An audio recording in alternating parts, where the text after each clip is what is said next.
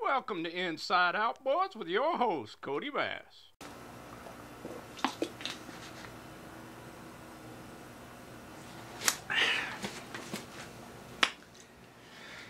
Hello everybody, welcome back to the channel. Big hello to all you new subscribers. Thank you so much for joining us.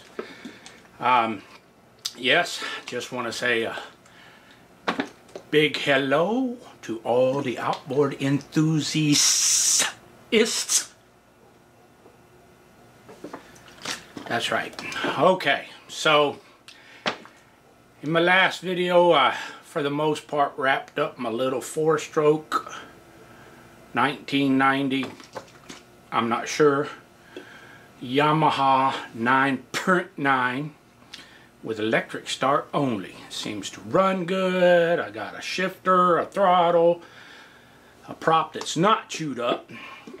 Still got a few little cosmetic-y things I want to do to it, but as I stated in that video, I've got bear guides,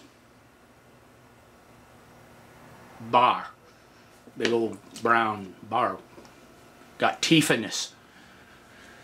They come over here, they're guides, and they come over here and take hunters from all over the world to get their Kodiak bear. So, I just had one of the guides from the mainland over there on mainland Alaska. It's over there.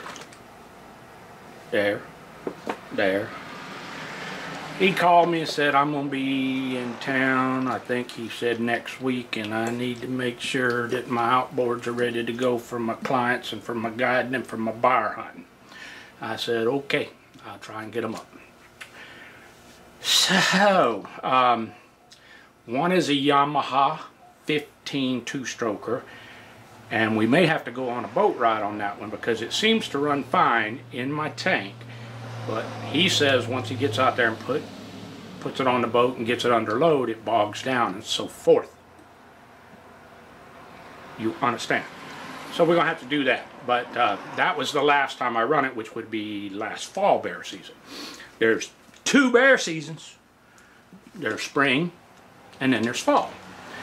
So we're coming up on spring bear season, and last fall when I ran this motor, it ran fine. And then he come back from his hunts and he says, nope, when I put it under load and give it to goose, it bogs and won't go fast. So we'll have to see what's going on there. The other one is the one I got behind me, and it's a little cutie. I worked on it years ago, but it's been a few years other than I think the recoil start I fixed. But what he says going on with that, which we're going to check out here in just a few, he says when he starts it and it runs, there's water coming out inside the lower cowling, inside the engine compartment. So we'll have to check that out and find out what's going on there. You understand? That's what we're going to do. So, here's the little kickers, the little cuties. That's my 4-stroke Yummy Snaps right there on the right, and that's the one in question there on the left. 15 two-stroker Yummy that supposedly bogs down. And then the one that's got the water coming into the cowling pan is this little cutie right here. So I'm going to get this one in my tank, hook up some gas. We're going to see if we can fire it up and see if we can spot this leak. So let me get set up. I'll be right back. Well, one more thing. Before we go any further, we got to do a mail call. That's right. We got to do a mail call. This was sent to me. And so let's get to open it and see what we got. Alrighty. What do we got? What do we got? Well, there's a little letter in there and something else. Let's look at the letter. Okay.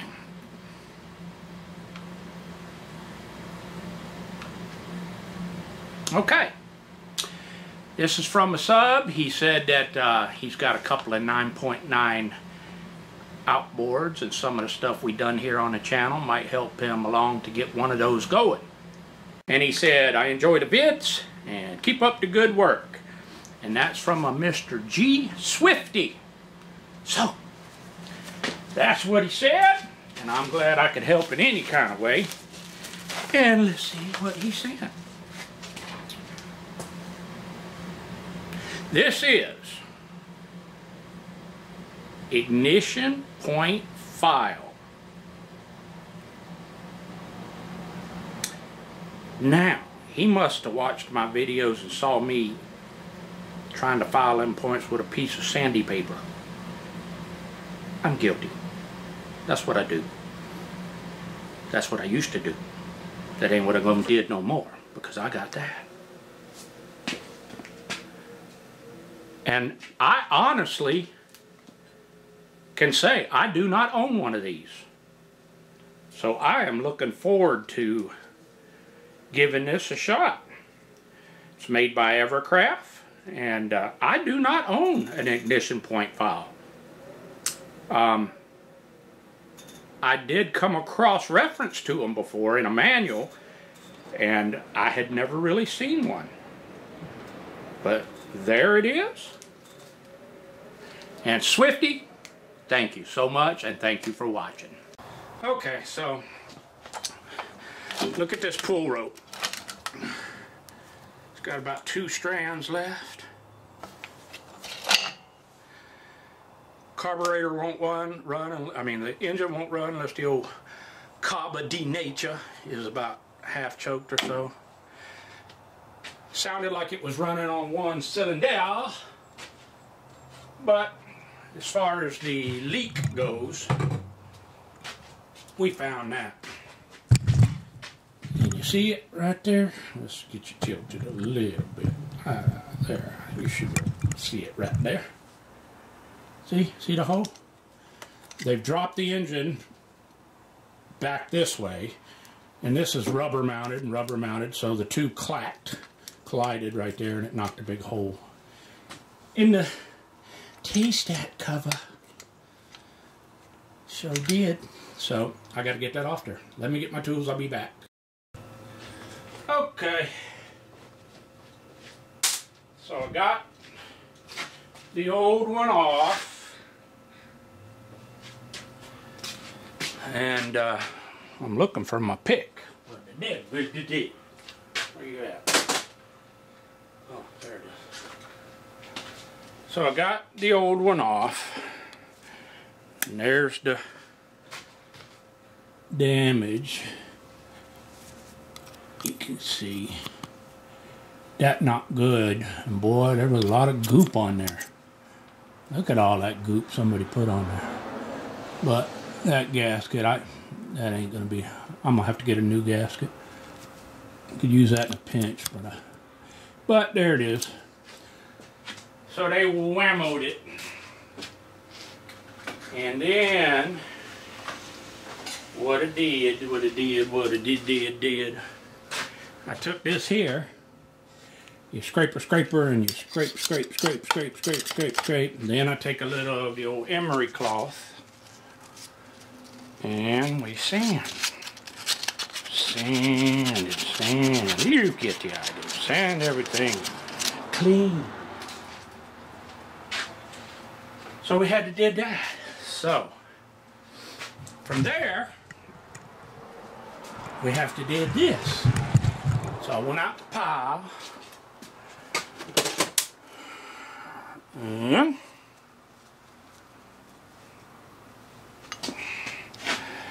we got us another one, just like the other one.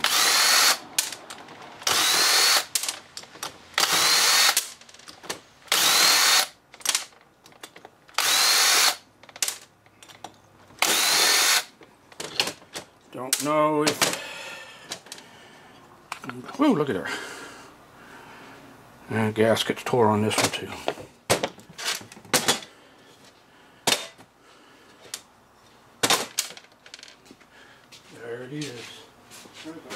Hello. How you doing? What can I do you for?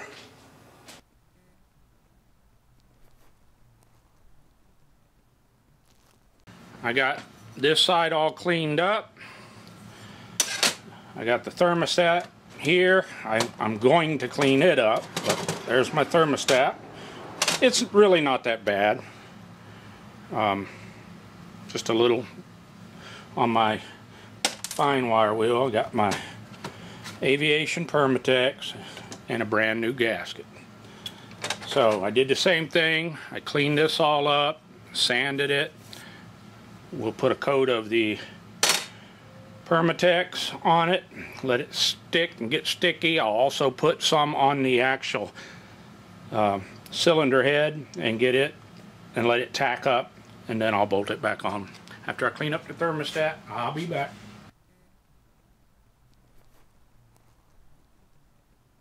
Okay, I got my spark spider hooked up, and so let's go ahead and do a spark check on this thing while I'm waiting for my Permatex to get a little sticky, because it sounded like it was only hitting on one. I've got my 1/2-inch Milwaukee drill here. Watch these two right in here.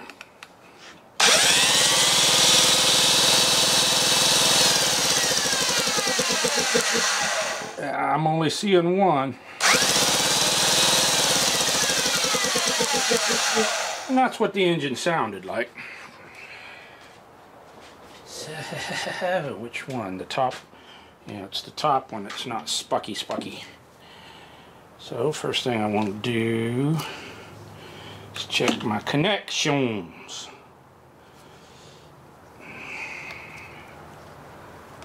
Let's see. Wait a minute now. Okay. Looks alright.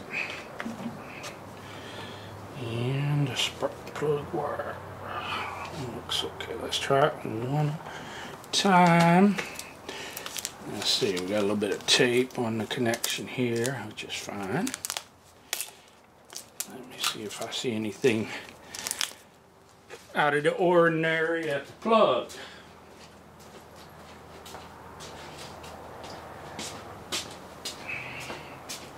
Let me see.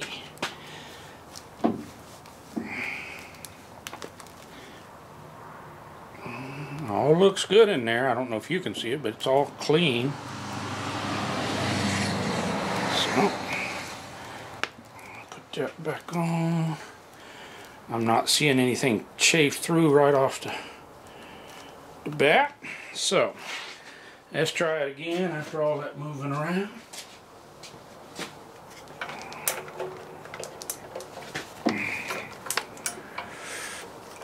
Again, right in there.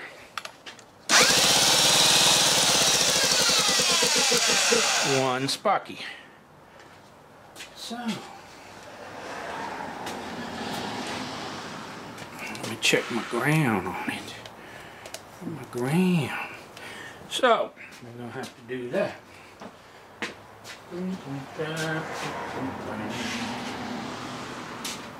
So I need a 3/8. Got me the 3/8.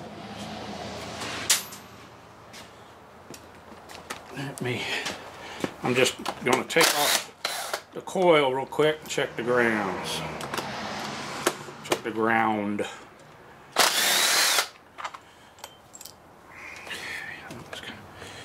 There's my deal there. Then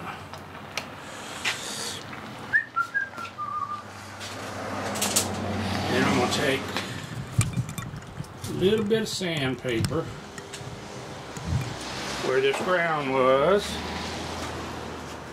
and clean that up.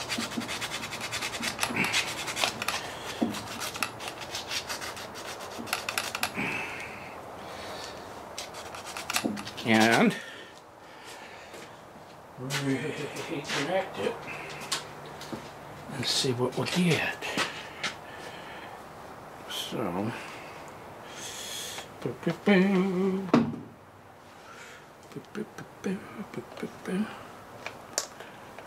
Everything looks good there so far. Let's clean up the ground itself on that.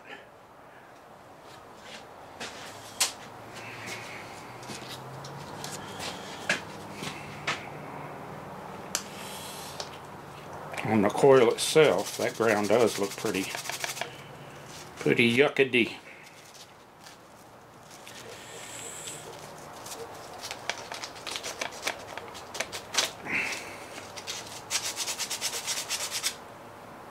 Huh.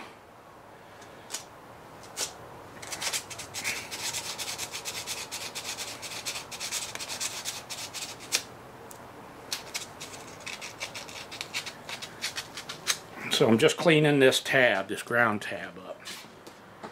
I was looking too, this coil. There's a little bit of a ding right there. Little ding. I'm gonna put a piece of tape there just in case.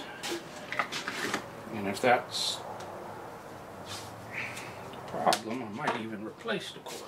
But anyway, for right now, where's that ding at? Right there.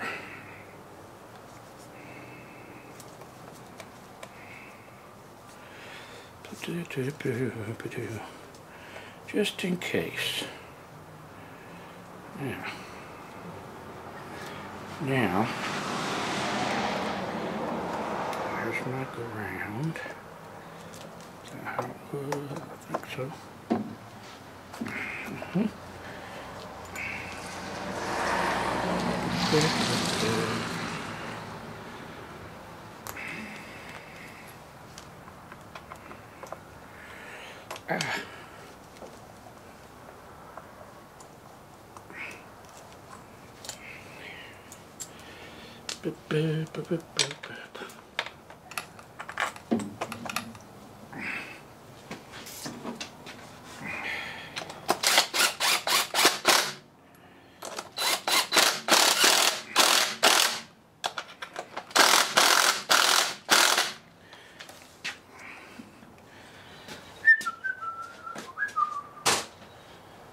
Watch her right in here to see if it does anything different.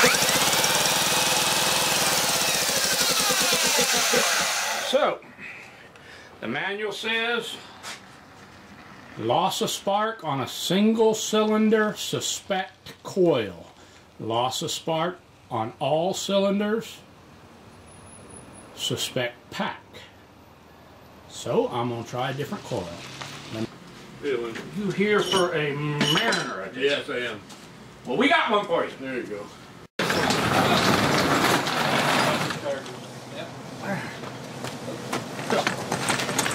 I think you'll make it through there. Oh, yeah, no problem.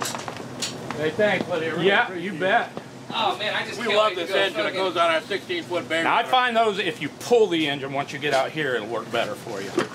You know, if you try and push it, them little wheels. Oh, Roger. Yeah, yeah, yeah. Bigger wheels, yeah. Yeah, let the bigger There wheels you do the go. work. Man, this thing's cool. What's that? Oh, that This little... car, but this one's what's that, a 6 foot feet? Okay. Yeah, right. Next, you know, that's the big semi beside me, like a boom, boom. Yeah. Oh, you want on the highway? Yeah. Oh, idiot. It freaked me out. Yeah. Oh man. Yeah, for sure. Plus, they have no idea. No, you gotta People out like get killed all the time. So I'm going to do this up. get it done. As soon as I get it on here.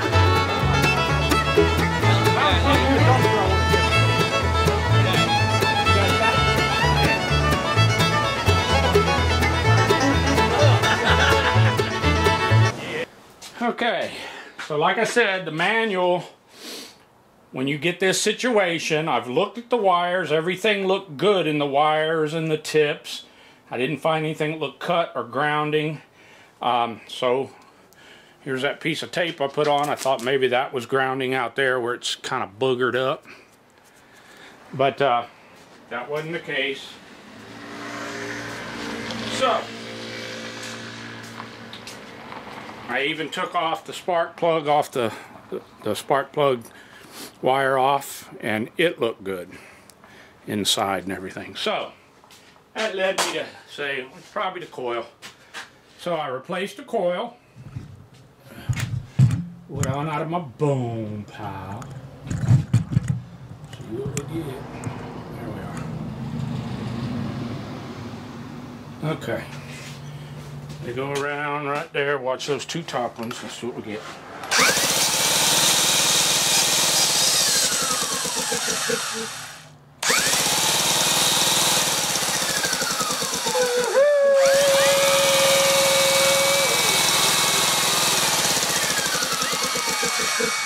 We got hot spocket, top and bottom, 1 and 2. Do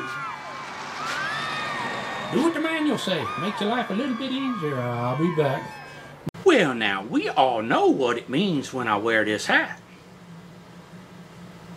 It means somebody came bearing the gifts.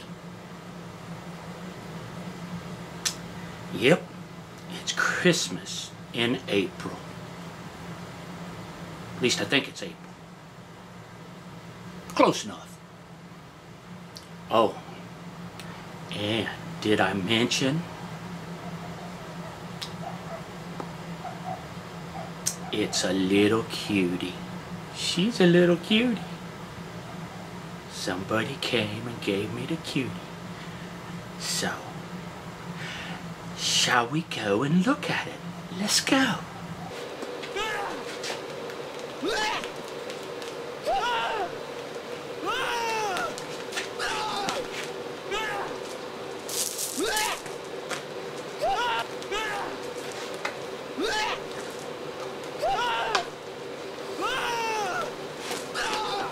Well, there it is.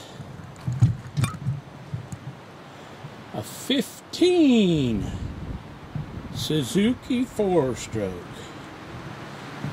The guy said he's moving. It's even got the hydrofoil fin on it. He said he's moving. You can see it's got a little scale there, right up in this area. But the throttle's nice and free. Everything's nice and free. And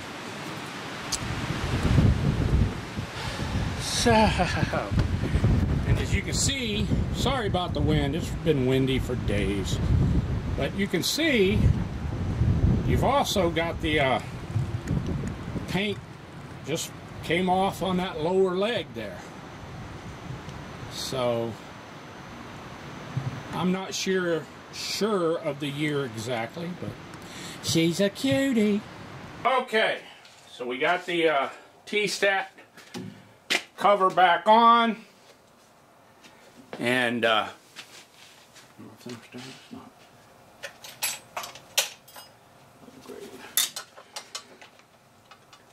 well,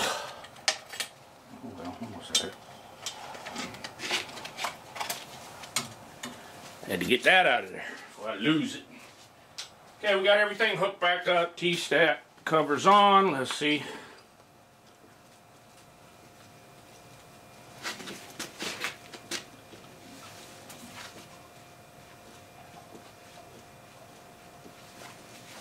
I feel like that thing's slumping. Let me make sure.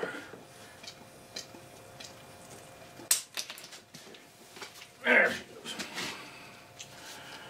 Couldn't tell.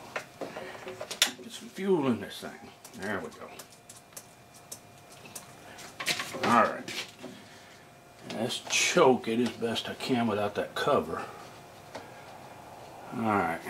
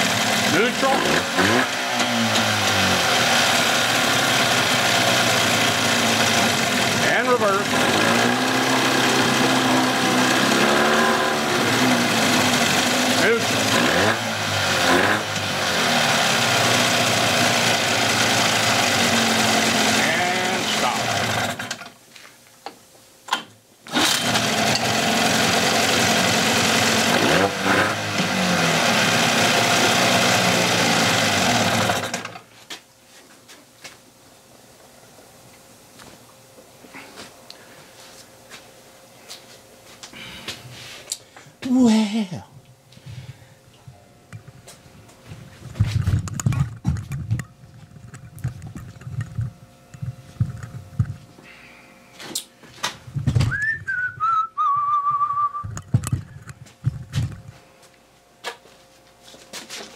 Well now, when I first started this motor and it had the hole in the T-stat cover and everything, spitting water everywhere, filling up the gallon pan, it wouldn't run unless the choke was halfway out, but whatever was in there must have cleared itself out after I got to pumping some gas through it, because it seems to run fine now and idle fine and so forth and so on. You understand?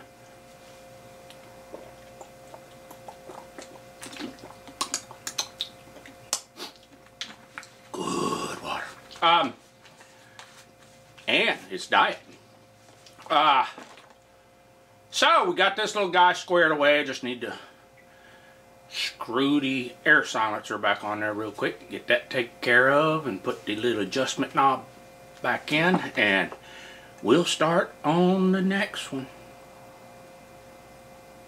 for sure. So we got to get this one out, get that one in, buddy. That's gonna be a wrap on this one. That's one more hack from Kodiak. Thank you for watching. Hey man, hit the like button, would ya?